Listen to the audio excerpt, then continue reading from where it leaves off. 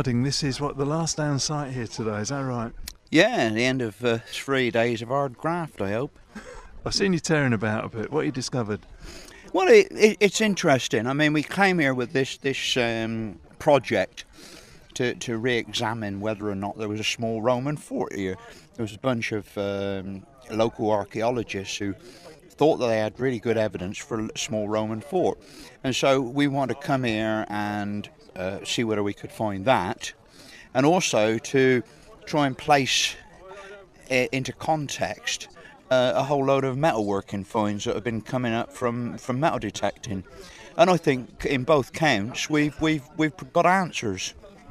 What answers have you got? I'm not going to tell you all the answers. We'd have to see the programme, won't we?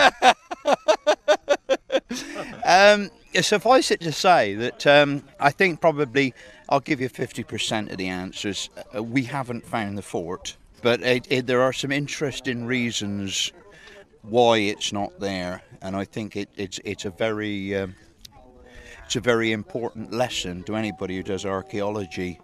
That basically the geology can sometimes play very, very nasty tricks on you, and archaeology, like everything else, is very much a science of experience and learning and what have you. Although I would never discourage anybody from getting involved with it, sometimes it needs a more perhaps experienced eye and a little bit more knowledge, and just to put an alternative interpretation on what people have found.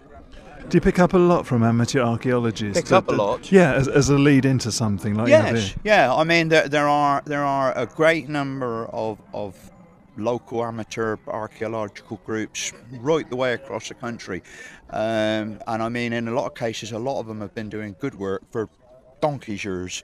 It's the way archaeology started. It's certainly the way I started. And up until a few years ago, most archaeology, or a lot of archaeology, was done by local amateur groups.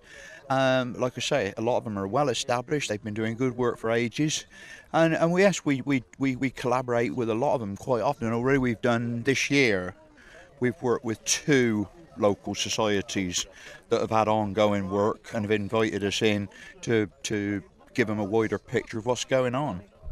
Do you see this as a job or as a hobby? For me, it's an absolute passion. It's an absolute necessity to life. I'm just lucky that I've been able to do it as a career.